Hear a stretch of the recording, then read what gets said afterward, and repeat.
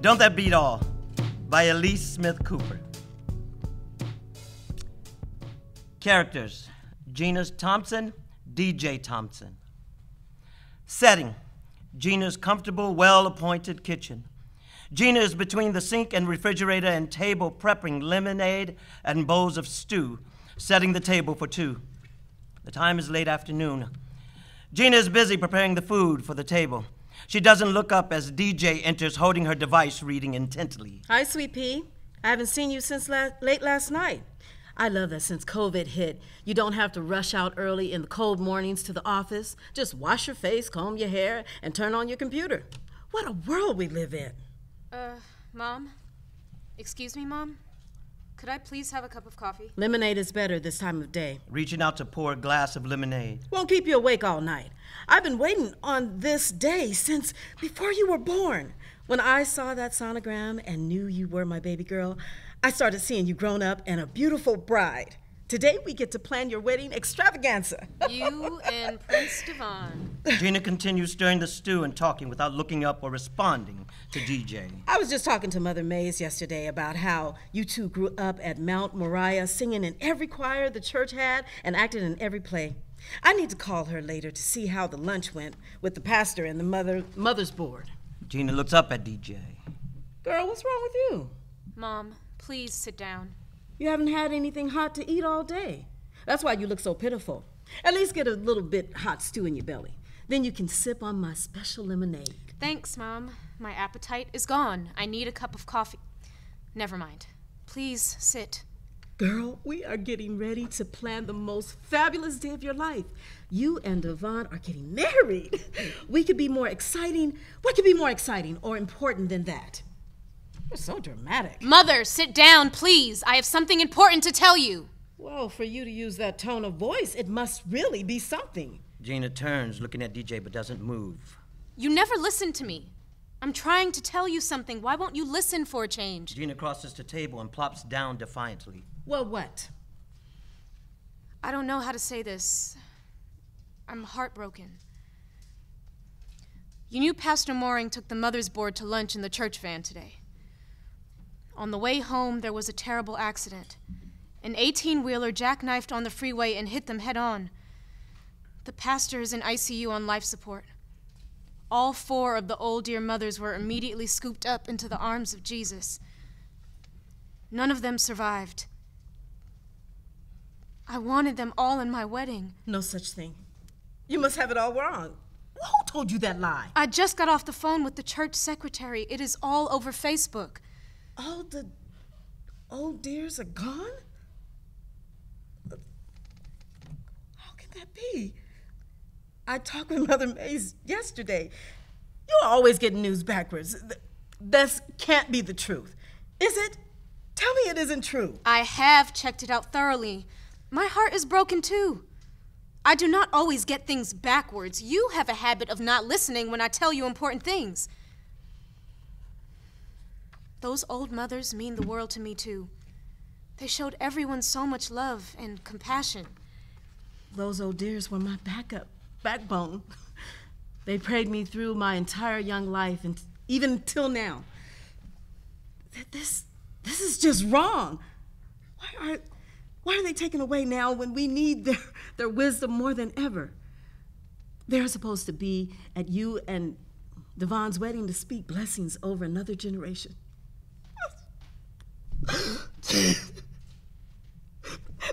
I should go to the hospital to pray for Pastor. She tries getting up, but her legs don't hold her. She falls back into her chair. DJ, checking her own tears, inching slowly towards her mother, scoops her into her arms, holding her tightly, stroking her hair. There, Mama Sweet Pea. The old dears poured their lives and prayers into us and our community for as long as they could. It is selfish of me, I know, but it is unfair for them to go home before they could bless me and Devon's marriage. Come on now, Big Mama. Look at me. Take some deep breaths. We're gonna get through this, and I think you, me, and Devon should help with planning their homegoing celebrations. You have been planning events at church and in our community for as long as I can remember. That might ease the pain a little bit. Right now, I'm going to make a strong pot of coffee, call Devon to give him the news, and ask him what he thinks about my idea for us to offer to plan the church ceremonies. Then we can all pray. Pastor and the church family still need our healing prayers. The old dears used to say to us kids, if you have tools and don't use them when you're facing challenges, who is the fool? Sounds like you done got some mother wit and some grit to go with it. Well, don't that beat all? I'll take a cup of that coffee you talking about. Don't that beat all? End of scene.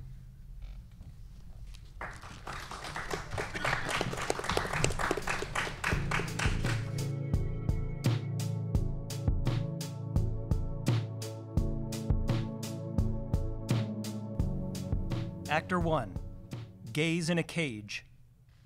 What are you doing? What am I doing? I'm in the park breathing, sitting at a stump, taking physical exercise, trying to mitigate the disastrous effects of drug abuse.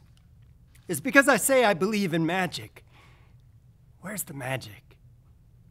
Jerry invited me to Nightmare on Normal. I didn't know I needed a ticket. Gaze in a Cage. A $15 ticket, a QRC code that I don't know. In 5 minutes, I create a costume and a character. Gay man, sexual shaman, and puppeteer. Because I need to hit all the buttons at once. Because I love fur. And I have still in the bag a marionette dog and silver skull ring and braided necklace of garlic. Halloween. What was I supposed to go as? A traffic cone? That's not my style. I take off my shirt and put on the fur hat, a costume complete. I ride to the party and I find I cannot get in. Gaze in cage, and I cannot get in.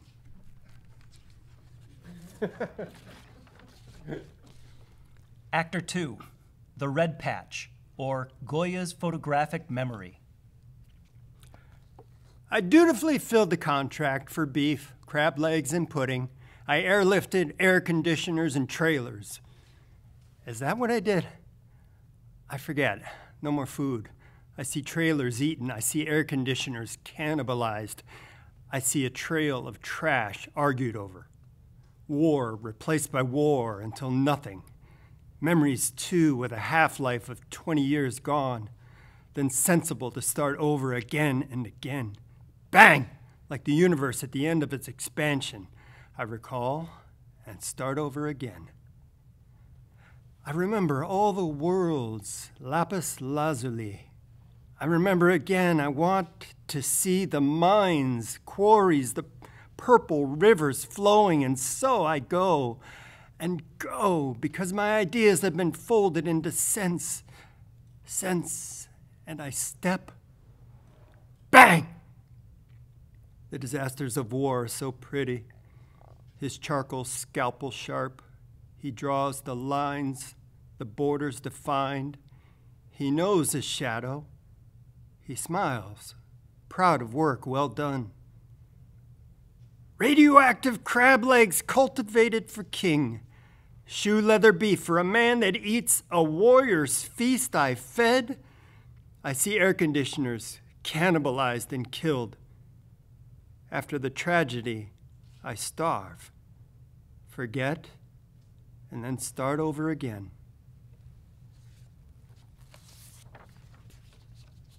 Actor 3, Candlestick's Eye.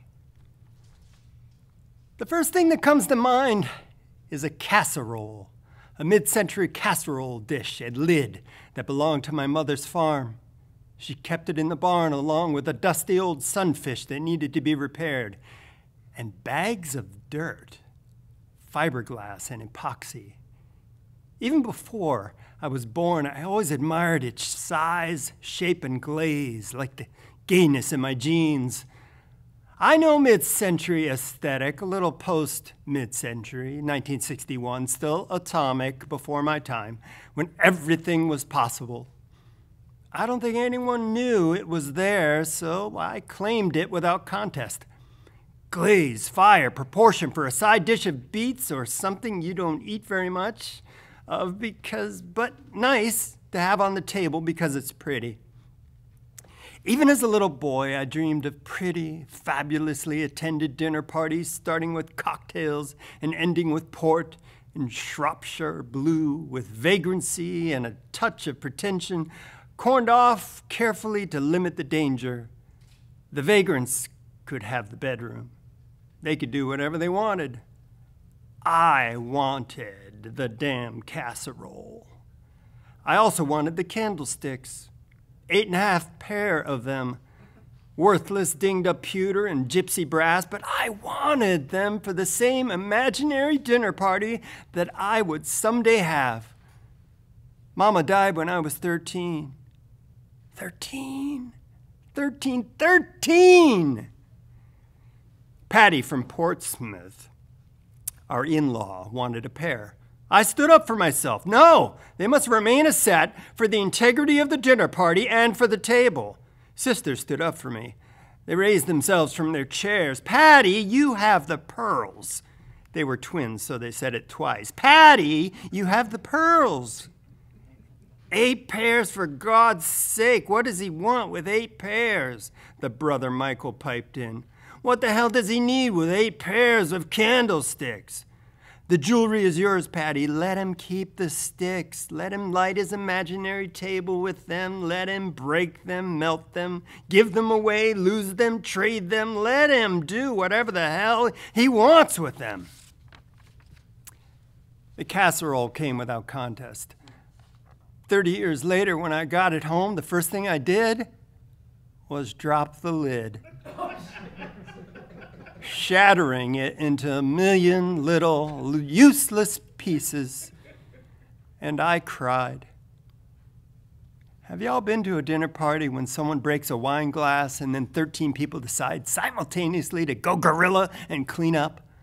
The dog, get the dog out of here. Leave it, leave it. Leave the glass. Leave the shattered little pieces. Leave them scattered. Get another glass and go on. They're cheap. It is all cheap.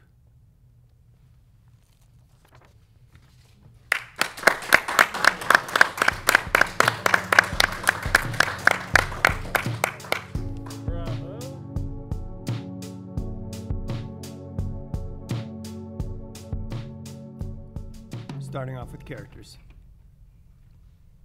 Characters Dahlian, Doll. Aileen's husband is usually referred as Doll and is 35 years old. He lived with his parents most of his life and has not worked since the onset of his drug addiction. Aileen, Doll's wife, who is 31 years old, who just started her new career in the Navy. Waitress, a 40-year-old female who works in Doll and Aileen's favorite Thai food restaurant. Scene 1. Doll and Aileen are newlyweds sitting together inside a Thai food restaurant bar called the ... that they discovered near their new apartment in San Diego. They scan the menu before they order their first meal. Ooh. What do you think about ordering a few of these egg rolls and sharing a pad thai? Sounds good. Can we order some beers too? How about we split one? Trying to cut down on the alcohol, hun. Aileen raises her hand to grab the attention of the nearby waitress to start the order. Hey, guys. How are you doing this evening? Great, actually. We just got married. Wow, congratulations. I'm so happy for you two. Can I get you some champagne for the occasion? Actually, it sounds like a good idea. Get us a bottle of champagne, 2 Dragon's Milk beers, and an order of egg rolls and a pad thai. Aileen glares at Doll as the waitress writes down the order on her pad. I'll get those right away. The waitress walks away from the table. I thought I mentioned we were cutting down. Yeah, well, how about we live a little and celebrate our marriage? Come on, just this once. Promise. Fine. Aileen picks up her cell phone and veers her attention away from her husband. Babe, look at me. What's wrong?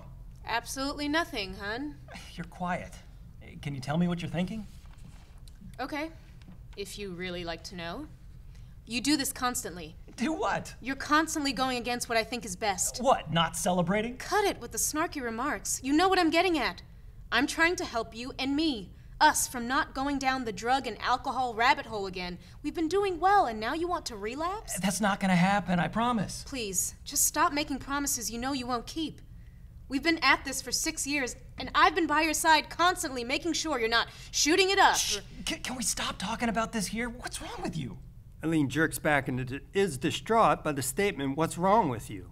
Tucks her head in her hands to calm down. What's wrong with me is I'm trying to help you with self-control. All right, thank you.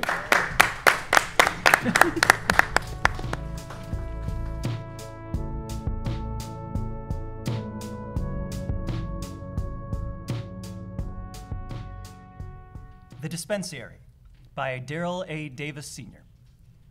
Tucker sits on his bed with his back against the headboard, attempting and failing to roll a blunt. His fiancée is blasting Mbop by Hanson. He shakes his head, wondering why his fiancée likes this song so much. Contemplating a financial issue that could become problematic, Tucker composes himself, then attempts to get his fiancée's attention. Babe! Babe! Babe! Alexa, pause the music.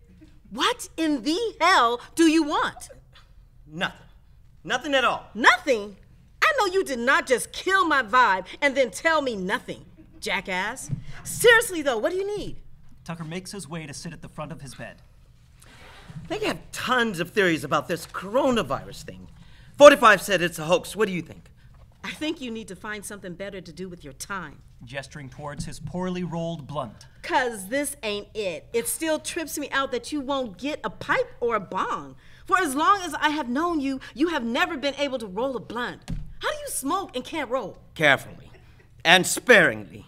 Anyways, don't you think this shit is crazy? What's crazy is that the people who are supposed to prevent this sort of thing getting fired, and they got fired. And they got fired by the guy who got famous for firing motherfuckers. He's going to fuck around and get reelected. They need to finish his drying her toes. He better not. America can't fall for the same shit twice. Bush? Shut up. Then Bush 2 more times. If you don't quit, look, we survived Republicans before, and we will survive this one. Hell, why are you bullshitting? We had to survive a few Democrats as well. That's the problem right there, having to survive. We can't advance as a people because all we were taught is how to survive. Survival. Black folks have to be surviving for so long. Some of us, most of us, have confused survival with living. Lenita reaches out to rest her hand on Tucker's leg. Look, babe, whatever happens, we will get through it. My daddy always said, fix what you can, the rest will work itself out. Wait, it's not like you to be all political and whatnot. You are not slick. What do you want? Me? What? Me? Boy, please. You better quit playing with me. I know you. You only talk politics when you're trying to get me in a good mood. Get in a good with me. Okay. All right, okay. Let's say hypothetically that I'm no longer eligible for my scholarship this year. And bartending and Uber driving may not pan out if they declare a pandemic. The owner of the dot said he may have to close down if this gets too bad.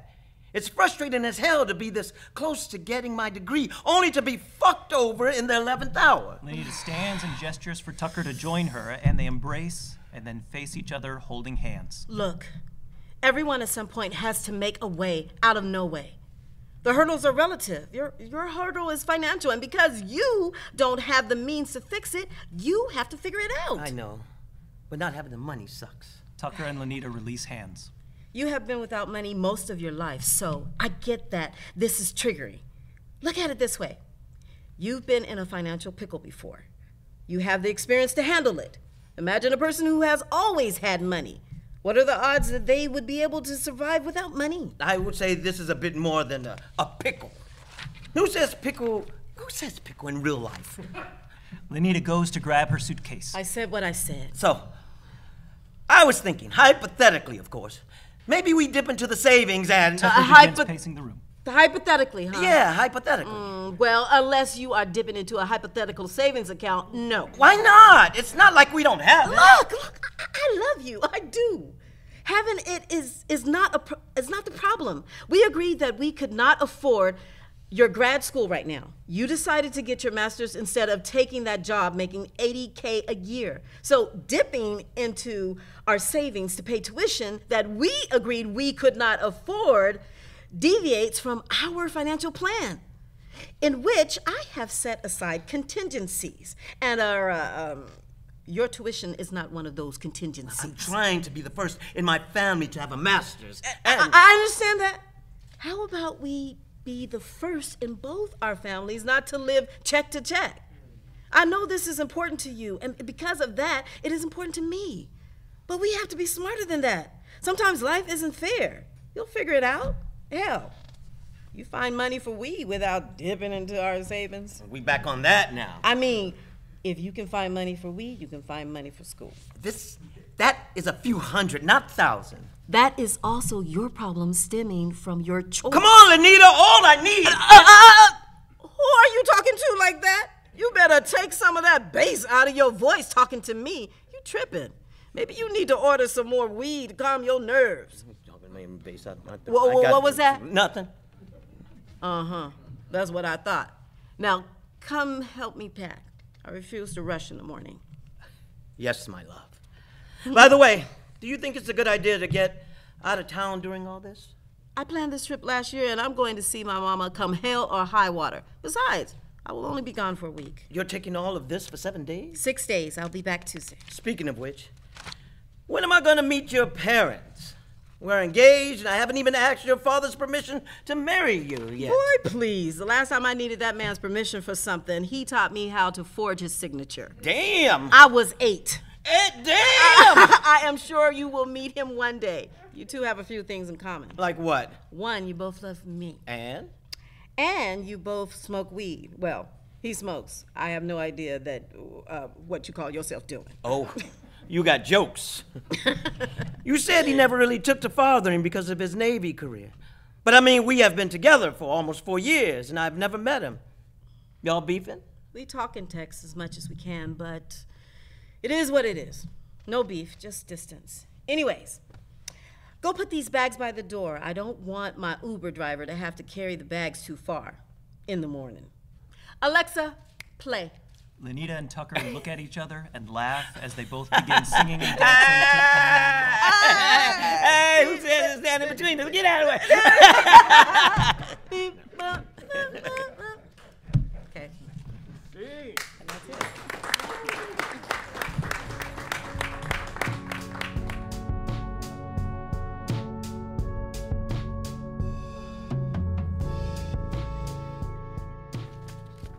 Cast of characters. Manuel Cillian, a young, dark Dominican male with a strong accent, born in Santo Domingo, Dominican Republic, teenage years spent in Washington Heights, New York, naturalized citizen, early 20s, current active duty U.S. Marine Corps enlisted, rank Sergeant E5, MOS, Infantry 0311. He is married and has a son. Chinosi Dufali, a young dark Haitian female, slight Creole accent. She worked on masking her accent due to racism, bullying, assimilation. Born in Port-au-Prince, Haiti, raised in Little Haiti, Miami, Florida. Early 20s, current active duty U.S. Marine Corps enlisted, rank Sergeant E5, MOS, personal retrieval and processing technician, 0472. Mortuary affairs. She is married and has a daughter. Location, Forward Operating Base Al-Assad in Al-Anbar Province, Iraq, November 2004. Scene 3, Chow Hall. The scene starts with Sergeant Chinosi Dufali on platform 3. She has a chow hall tray full of food. She looks around the stage as if she is in high school cafeteria looking for cool people to sit with. She is disappointed when she can't find her clique. She drags her boots from platform 3 to platform 1, where there is a cafeteria-style table at its center. She sits down and starts to eat. Sergeant Manuel Cillian walks into platform 2 with a chow hall tray full of food. He looks around the stage as if he was in a high school cafeteria looking for the cool people to sit with. He's disappointed when he can't find his clique. Sergeant Chinelsea dutifully looks up to see Sergeant Manuel Cillian, and she mutters something under her breath. Sergeant Manuel Cillian hears her and grins. There are no other seats in the child hall. He has to approach her. Sergeant Manuel Cillian is enjoying this too much. He's playful. Hey, Sarge, mind if I sit? Actually? Manuel plops right next to her. Chinelsea dutifully is annoyed but continues to eat. Her mouth is full of chow as she talks. Go the fuck on, then. Yes, Sergeant. Are you the first one in your family to walk on 2 feet? At this point, there's a banter exchange where Manuel Cillian slurps his soup like a pig in a trough, all while maintaining eye contact with Chinelsea dutifully. She is visibly grossed out by seeing the soup run down the corners of his mouth and down his chin. Manuel uses his shirt to wipe his face. He burps and blows it on her. Chinelsea is dry heaving at this point. God damn! Is chow here always this good? Not anymore. So, what is there to do around here? I don't know. Bathe. Manuel sniffs his armpits. He is impressed with the quality of his musk. He scratches at the underarm stains of his skivvy shirt and offers Chinelsea to smell his fingers. Laundry. Manuel then smells his shirt. It smells like a fart. He tries to fan the stench away. Also, why are you here? 3 hots and a cot. What the? Yeah, the Marine Corps promised me 3 hot meals and a cot to sleep in. Every day, I signed a contract, I looked at the fine print, so 3 hots and a cot. I am hungry, there is food, so I am here. You really are an empty jarhead. Why are you here? As in, why are you on this base? Who are you with? Where is your battle buddy? Who is your supervisor? You're a grunt. You can't walk 3 feet without telling subordinates or superiors, especially in a combat zone. There's a beat before Manuel answers. Manuel is conflicted. He doesn't want to seem vulnerable, especially around dutifully. At least not yet. He's distant. They each look at their respective platforms, 2 and 3. There's a spotlight on them. On Manuel's platform 2, there's a battlefield crucifix. On Dufili's platform 3, there's a lifeless dummy on the table. The spotlight then turns off before Manuel continues. OFP, I guess. Huh? Own fucking program? Look, we were authorized a 72-hour pass before we go back to Fallujah. I actually don't know where my Marines are or where my leadership is. Is that weird? Yeah, but you're weird, so... Funny, but they won't miss the flight on Sunday. Anyway, I answered your question, so answer mine. Huh? What's there to do around here? Oh, right. Snaps her fingers. These next few exchanges are snappy as they interrupt each other, borderline stepping on each other's lines. There's a big PX, the size of a Walmart. They've got a fine-ass collection of deodorant, like Cobra, Axe, or whatever eau de toilette. Some what the qué? Damn, Sargento, ¿de dónde eres? That means... I know what that means. I'm from Miami. Okay, not the way you were speaking on the phone, nena. I mean, where are you really from? You see, back in los Estados Unidos, I live in Washington Heights, pero I was born in República. I know exactly where you're from, Sarge. We island neighbors. She finishes her food and gets up to walk away. Quick history lesson. Dominican Republic-Haiti relations have long been complex due to the substantial ethnic and cultural differences between the two nations and their sharing the island of Hispaniola. The living standards in the Dominican Republic are considerably higher than those in Haiti. The economy of the Dominican Republic is 10 times larger than that of Haiti. The migration of impoverished Haitians and deep-set cultural differences have contributed to a long-standing conflict. Immigration from Haiti resonates in high dissonance with the Dominican Republic, Dominican people. It has led to anti-Haitian feelings and mistrust of the Haitian people. Another problem with Haitian migration into Dominican Republic is that it blurs the line of citizenship. This factor of migration affects not only Dominican economy, but its culture as well. History lesson complete for now. Back to the play. Manuel stands tall. He's more formal now as he extends his hand to shake hers. Sergeant, I'm sorry. I didn't catch your name. Dear Feli, it's Creole. For what? Creole for what? God made her. Genocide walks to the platform 3. There's a soft lighting in platform 3, enough for the audience to see her beautiful black features, the cheekbones, the hair, the difference in pigments between her palms and hands. Maybe she dances, maybe she doesn't. Maybe she's at a parade rest. Maybe she goes back to work and inventories another dummy. Maybe she does all of the above. But it is important that her movements are like poetry. Manuel smirks, grabs the tray, sets it back down, walks away from it. It's time to educate the audience on borders and the effects of them. Manuel, in his best English colonized voice, spits history. There's an artificial line that splits the island of Hispaniola in two. On one side is Haiti, and on the other side is the Dominican Republic. There was a time when that split between the two countries was drawn with blood. The 1937 Parsley Massacre is widely regarded as a turning point in Haitian-Dominican relations. The slaughter carried out by Dominican dictator Rafael Trujillo targeted Haitians along with Dominicans who looked dark enough to be Haitian, or whose inability to roll the R in perejil, the Spanish word for parsley, gave them away. The Dajabon River, which serves as the northernmost part of the international border between the two countries, had risen to new heights on blood alone, wrote Haitian-American author Edwidge Danticat. The massacre cemented Haitians into a long-term, subversive outsider incompatible with what it means to be Dominicans. Genocide dutifully walks off platform 1 and onto platform 3. Manuel Cillian walks off platform 1 and onto platform 2. He looks at Dufely, and she looks back at him for a beat. We've got history. They turn to the audience.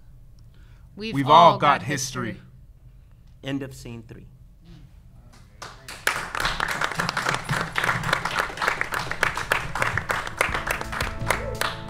Thank you.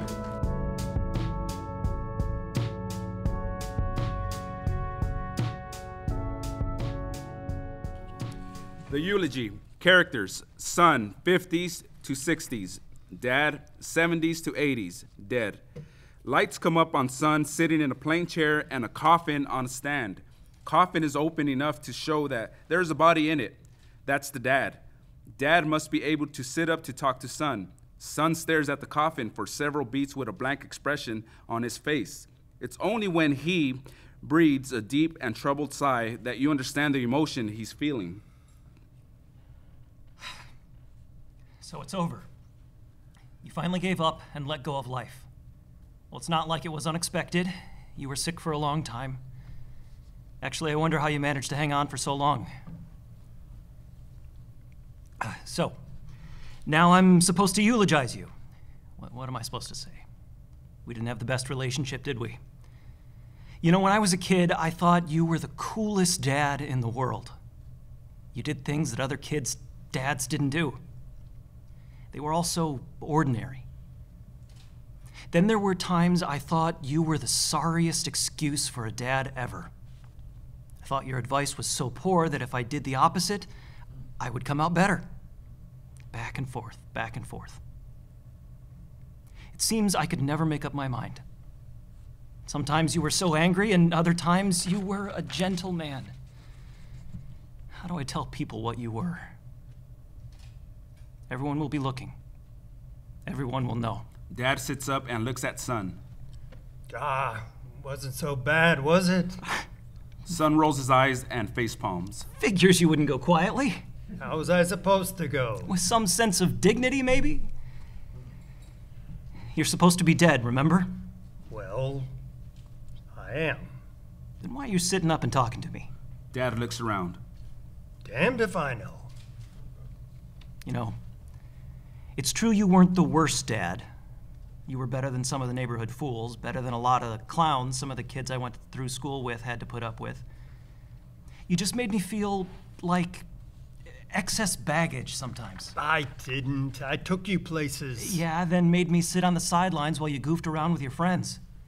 And you didn't seem to have any trouble spending time with my brother either. But you had a lot of fun, didn't you? Sometimes, yeah, but I wanted my dad to teach me things, to involve me in his life. I taught you things. Sometimes.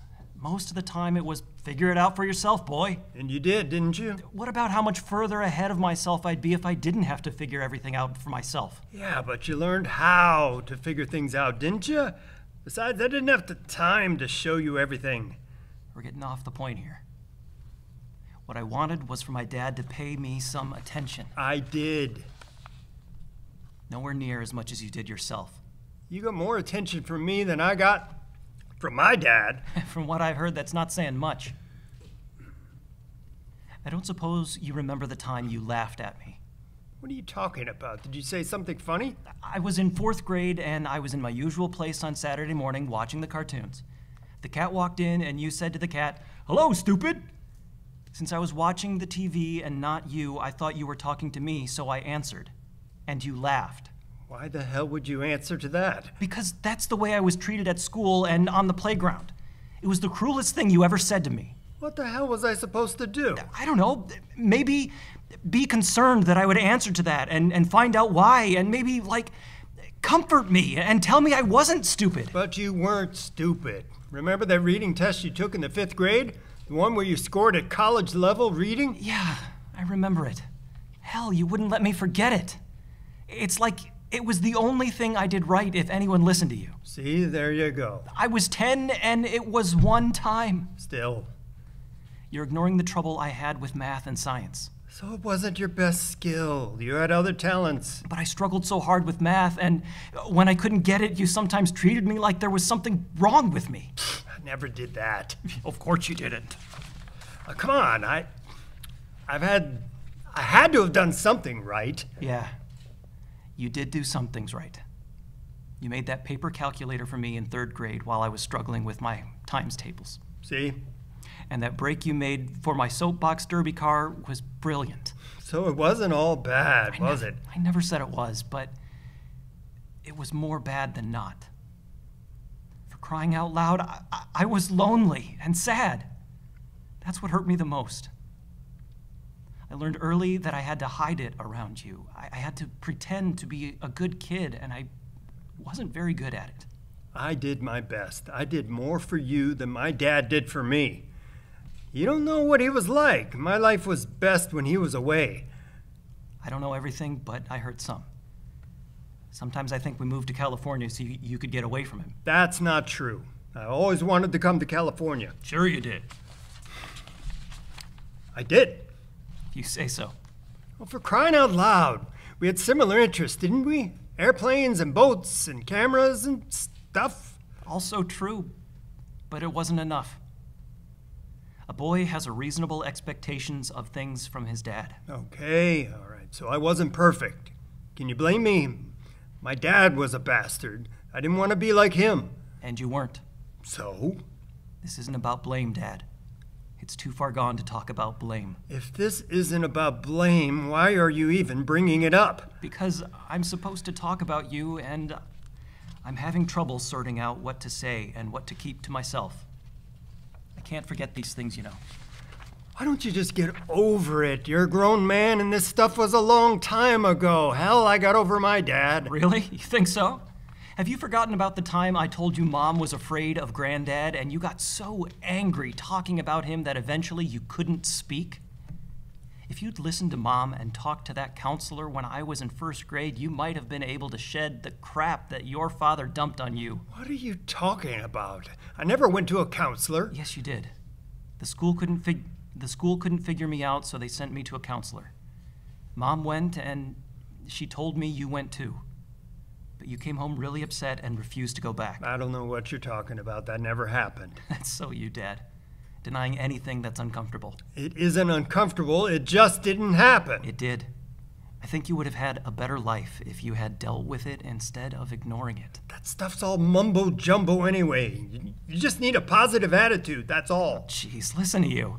A positive attitude? What did that get you? A failed marriage, estranged kids, a spotty career? Strange? What are you talking about? I saw you guys regularly. Do you see anyone but me here? No, but they'll come. You'll see. Besides, if you're all so estranged, why are you here? Because you're my dad, for better or for worse. Mom taught me to take care about family. And I didn't. No, you didn't teach me anything like that. So what do you think you'll say about me finally? I'm still not sure. It keeps coming back to this. How can I talk about you and say the good things without mentioning the bad?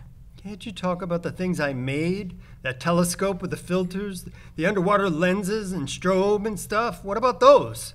And your soapbox derby car, you mentioned that. Everybody knows about those. You want me to laud you? Never mention that you're a flawed being? Why do you have to mention flaws at all? Because they affected me, is why. If I stood in front of a crowd, they'd see that I was lying if I only talked about your accomplishments. I've never been good at hiding my emotions. Maybe you shouldn't say anything at all. And no worries, Dad. I have time to sort it out. I'm not worried. You were always good with words. Thanks. I think I'll go now. All right. See ya. Dad lays back down, stands up, walks over to Coffin, and after regarding Dad for a moment, reaches in and smooths his hair, then turns to audience. So there it is. The end. He was an imperfect man, deeply wounded, but unwilling to face it. He was a clever man at times, and for that I should salute him. But he could also be distant. When it comes time to stand up and talk about him, I think I'll just say, he was my dad.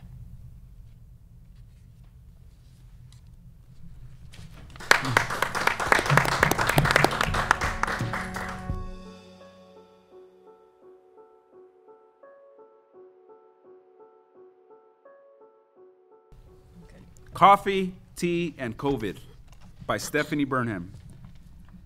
Carla, a 40-something woman. Michael, a 40-something man. Sam, busybody, waiter.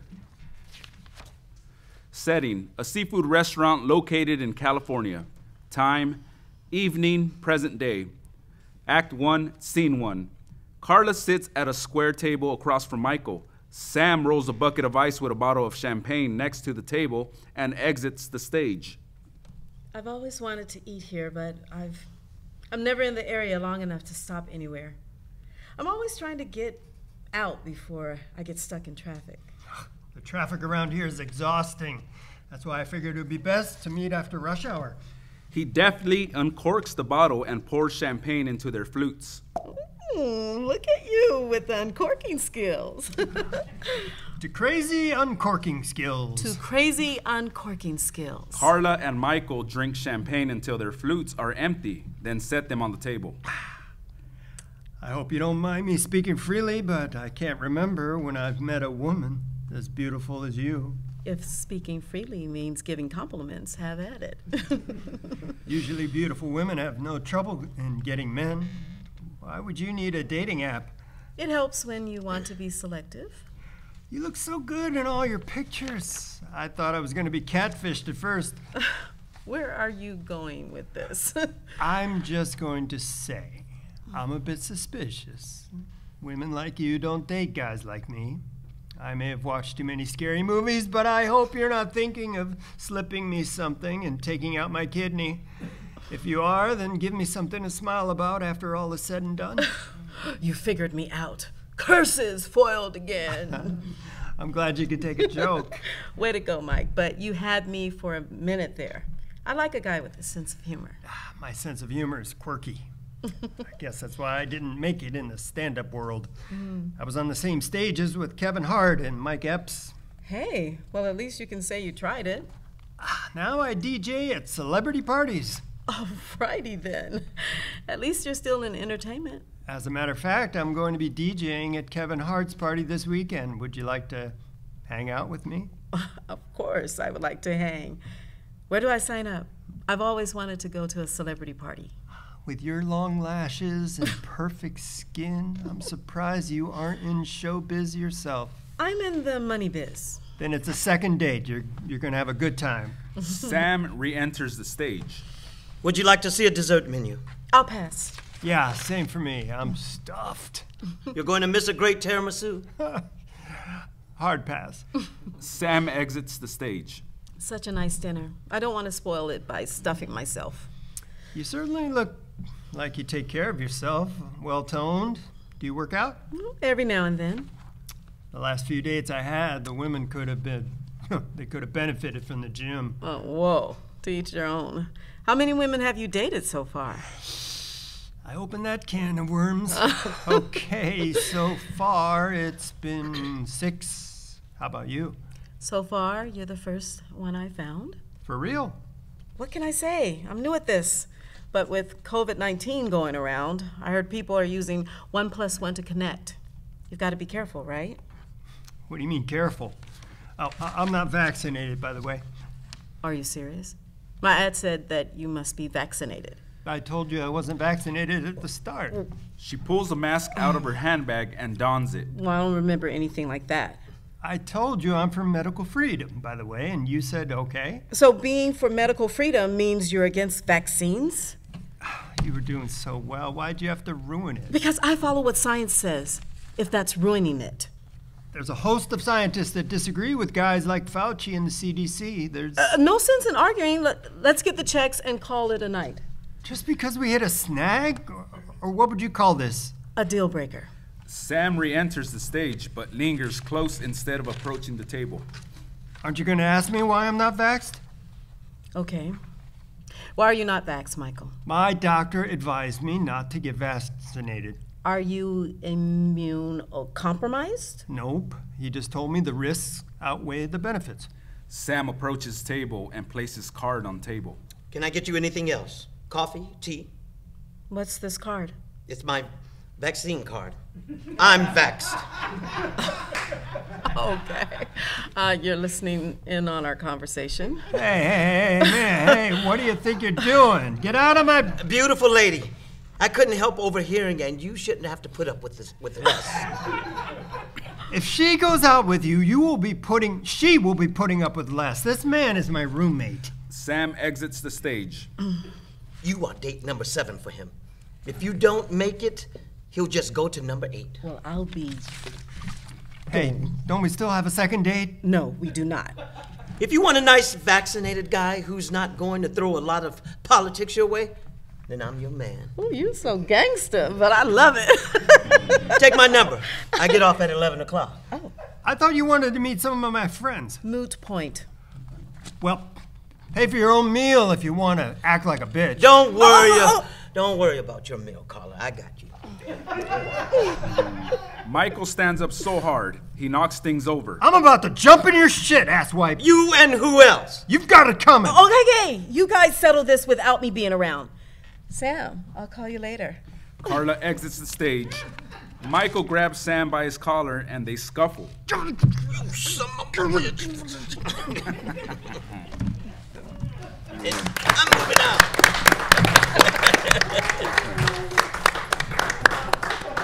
Awesome. Thank you all so much. Really quick before we go, could you all just on the mic really quickly introduce yourselves, actors, starting from my right towards the door. Yep. Hello everyone. Ruben Rubio. Hi, Eddie Yarrow. Hi, Yolanda Franklin. Reese Green. Benjamin Cole. Leovina Charles. Thank you so much for coming here tonight. We appreciate you so much. Good.